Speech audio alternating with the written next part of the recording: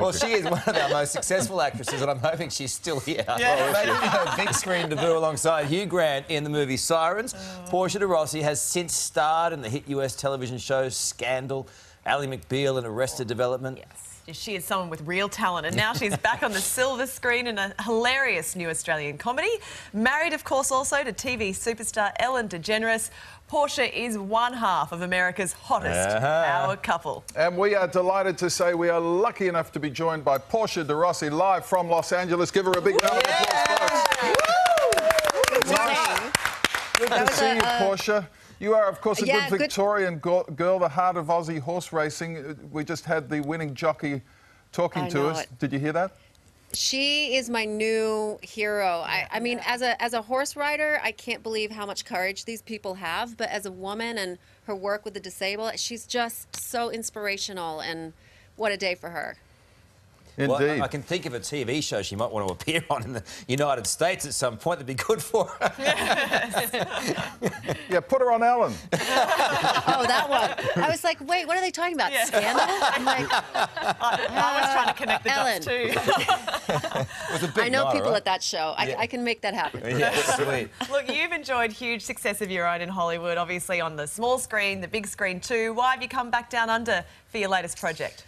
Well, I loved this script, Now at Honey, so much, and Robin Butler and Wayne Hope are just so clever and funny, and I love the librarians, and I just really wanted to work with them. So I was lucky enough that they wanted me, and I got to work and live in my hometown and catch a tram to work, and in Melbourne. It was just so much fun to be back home and to work in Australia. We're going to have a little look at the movie, Portia, but basically you play Robin's sister. You come back home with your precocious daughter, is that what we call her? Yes, well, I'm kind of like a momager. I don't know if you have that term there. It's like a mom, but a manager. Yeah. I'm a pretty rotten character, actually. I care more about my daughter's career than my actual daughter. So,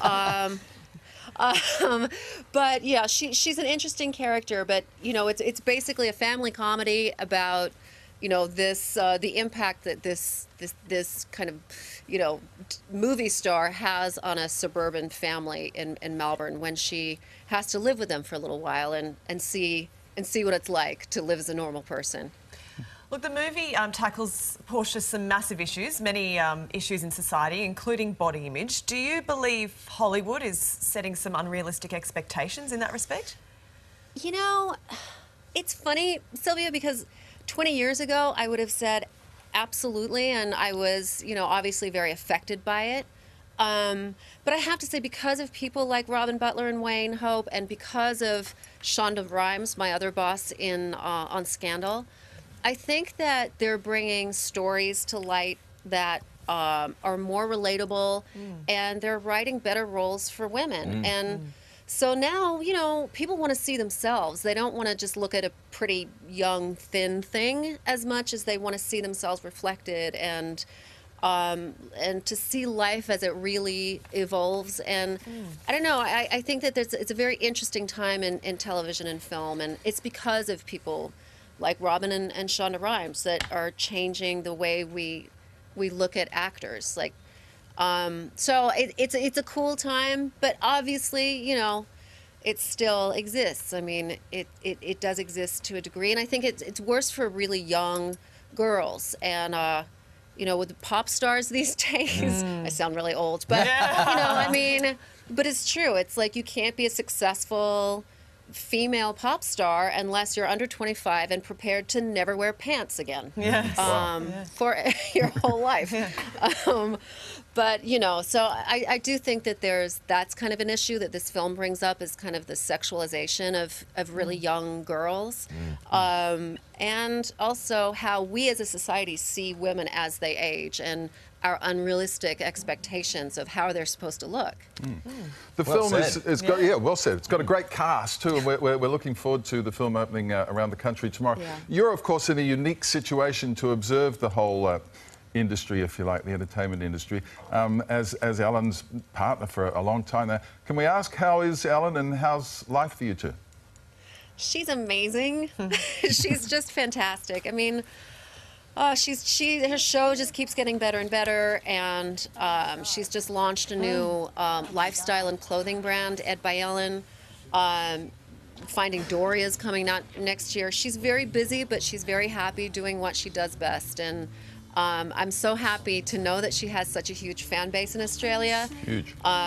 It just makes me happy to know that you guys get her and love her as much as we do over here. Well, we love you more, obviously. Well, just saying. Aussie girl. Of course. But, you know, like, looking at those beautiful pictures of your wedding day, and look, you look so beautiful. Sure. You do now as well as then. But, you know, this whole push, it sort of needs to happen here. Everyone feels like it needs to happen, and looking from afar, you must also desire that here. What? A push? For marriage equality. Oh, gosh, yes, of course. Yeah, of course. I mean, it was an incredible thing that happened this year over in the States, and I don't know where you guys are with that right now, but, you know, it just, not there, huh? Getting closer every day, let me just tell you that, like, your lives, as you know it, if you're not gay, and will never be affected by it. Exactly right. You know, it's just it's people like us who feel marginalized in society and feel like we're not good enough and feel all those things. It makes every bit of difference in the world to hear my mother call Ellen my wife instead of my partner or something less than. It makes all the difference. All the difference. Well, you're amazing to talk to. You're incredibly intelligent. It's great to talk. Also, your hair looks amazing. Who's doing your hair these days? You know, Look at that. I've been looking at your guys' hairs, actually, You don't want to look too Richard. closely at mine. There's nothing natural about I'm going, all right? I tried to get that exact style on Scandal. Yeah, exactly. Which style? That style. The Rod Stewart style. It's good style, Richard. It's good style. Thank you, darling. I love you Hey, too. great to see you, Portia. And yeah, we love you Thanks. lots. And you come back now here. We'd love to see you here soon. Thanks so much, and please see this movie. It's really cool. Will do. Oh, we can't Good wait on you. to. Thank you for joining us this morning.